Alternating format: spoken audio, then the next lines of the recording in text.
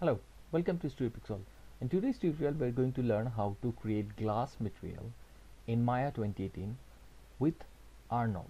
We're going to use Arnold shader for that, not the Maya standard shaders. Okay, so for creating the same, I've created a very small scene with a plane and a monkey. If you already know him, his name is Suzanne and it's from Blender. So I exported it in through OBJ, and I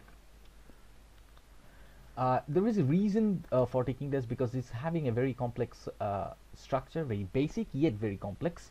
Uh, the curvature and all, which will help us to see how the shader actually works. You can take any other object also. It's not a big deal.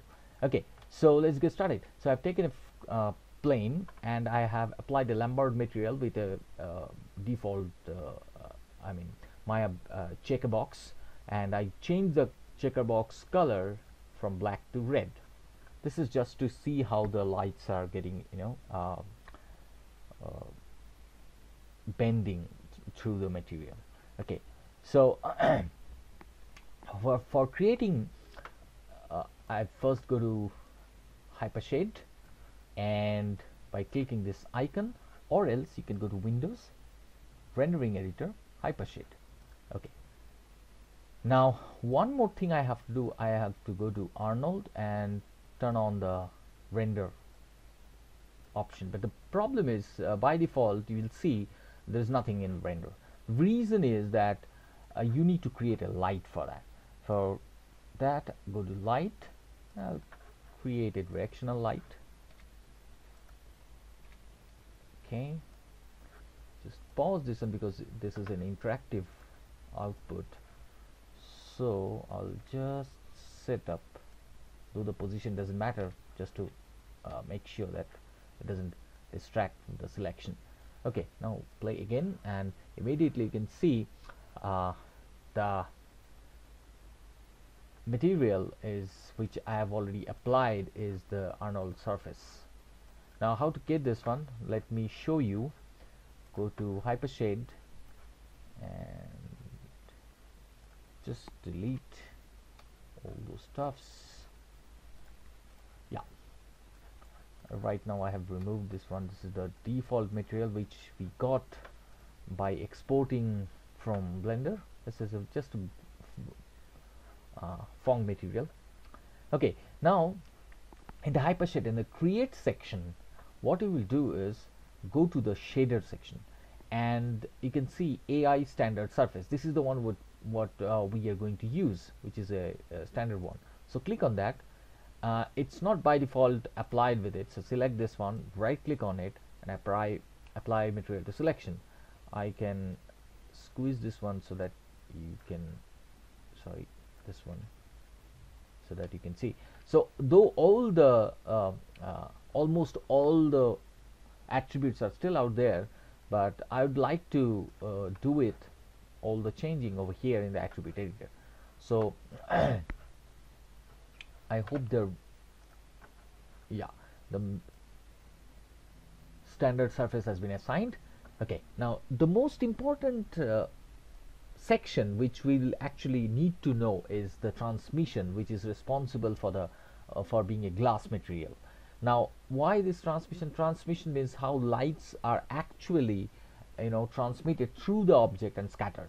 So this will actually create the light bend through the material.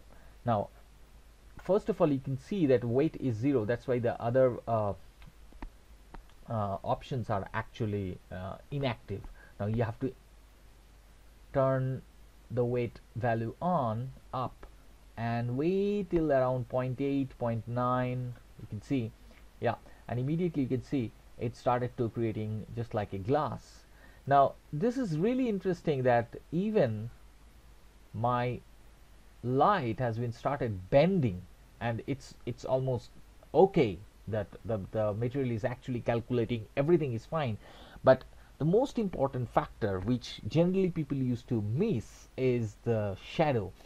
You see the shadow is completely dark, which is not possible. Now for that we have to this is very mandatory that you maintain that this object is not an opaque object, though my shader is actually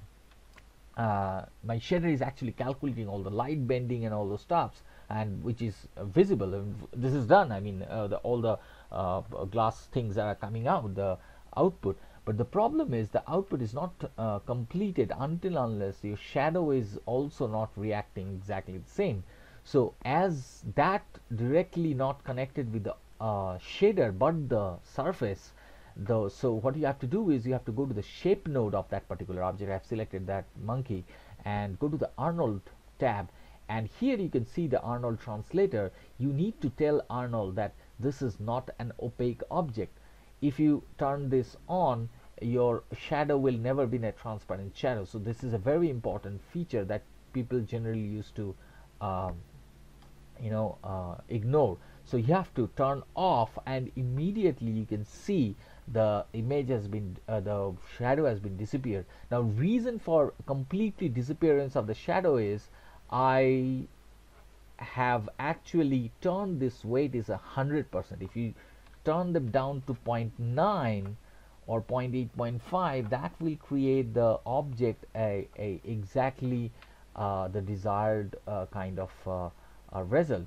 Now if you can see that you can turn up as much as you can, and also you can control through depth, that how depth you really want your light to face. But the overall weight is actually which comes to play, though this particular depth is also connected with the scatter color, which I'll show you in the next one. So for the colors of that particular glass material, either you change from the color option or you change from the scatter option.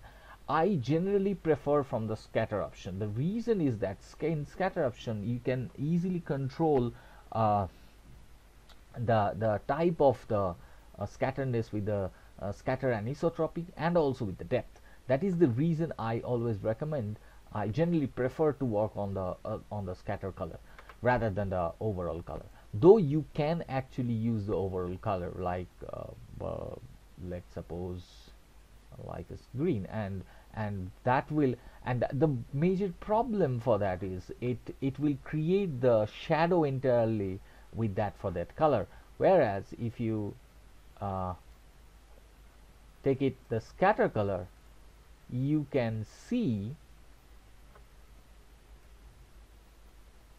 okay, you can see your shadow, which I'm holding control and click and dragging this value, and you can see the object is actually been shown with a color, but the shadow is unaffected. So this is a very interesting one to look after. So that is the reason I always prefer to control the color from the scatter option rather than the color itself.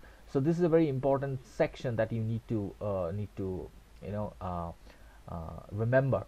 Okay, now the scatter anisotropy is actually the same calculation which is actually scattering the color. You can see the lightness and darkness of the color. The color is getting a little bit darker into while I'm increasing the scatter anisotropy of the scatter color. So this is really interesting. But if you pump up to the complete 1, that will the scatter anisotropy will actually lose. And also the same thing happened with the -1. So you have to control, because this is a sort of a sine value, and that's how it is actually being calculated. So now you can understand that why these two are completely different than each other. The one is actually the overall color and also affect the shadow, whereas the other one is actually only affecting the object, which is actually really nice. So the next one is the dispersion abbey. Now dispersion is something which generally this is not the ideal object to show the example, because dispersion generally happened in case of diamonds and all. So, but still you can actually create the dispersion abbey through this, and you can control it in a very low value, very lower value. Sorry, a little higher value than absolutely low, because if you start increasing the dispersion, you can see the entire object is being multicolored, which is not desirable any time, which yeah, now this is fine. Okay, now you can also increase the depth to, you know, pull off the color of the scatter color, and you can show the dispersion. You can see this over here. You can show the dispersion over here. So this is really interesting, because sometimes the glass objects do show the multicolor or the this dispersion abbey. So the last one, which is really interesting one, the extra roughness. Though the Arnold's light scatter is actually physically correct, still if you're not happy with the roughness of your object, like you may want to pump up the roughness of your glass, like a window from a small openings from your wall. There you need to or even a frosted glass, which is the most easy example to discuss. And now you can see, if you pump up this value of extra roughness, the object is more a foggy sort, or maybe you can say a blurrish transmission is actually being calculated. So this is really interesting, and you can do a lot of stuffs with this values, and I mean mix and match with these values and create some desired result that you are actually looking for. One very important point that I would like to add over here is go to the render settings, which is, I think I missed it out in the earlier part, that go to Arnold render, and in the ray depth option, this transmission value should be more than 2, or even it depends on how many surface the light has to penetrate. Like I don't have that much of a surface. I'm not making any thickness into this particular model. But if you see that if my transmission values or transmission ray depth is not more than 2, the light cannot go beyond certain areas. Now if I drop down to 1 and let's say render it, and you can see that light cannot penetrate this particular surface, because my transmission value is absolutely way less than the permission is not the beyond, I mean way less than the permissible number of surfaces.